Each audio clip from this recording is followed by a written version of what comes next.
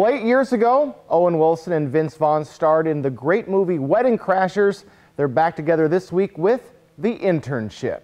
What about us? You're a great salesman, but it's too late for you guys. Everything's computerized, and you're dinosaurs. And I'm gonna say something harsh now. Now you're gonna say something harsh.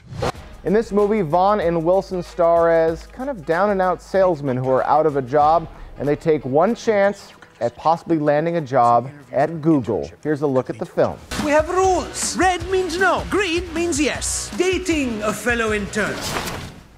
You can't date an intern, no. So we'll say no to love. We'll say no to love, yes. I'm not very good with Gmail support. For you, is this kind of like teaching a kid the alphabet? Actually, it's like teaching a kid a letter.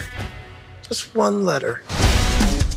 You know what? I always root for these guys to be in good movies because I like both of them, but darn it, this is another pretty much lazy comedy. There's nothing really horrible about it, but there's nothing really good or outstanding about it as well. I mean, there are some laughs. It's a cute story. It's kind of Revenge of the Nerds, where instead of the mean frat guys, it's kind of passive-aggressive nerds are the bad guys in this one.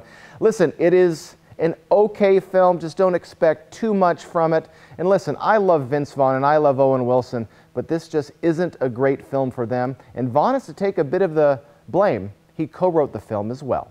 Hope you have a great weekend. I'm Jason Valentine with your View on Film.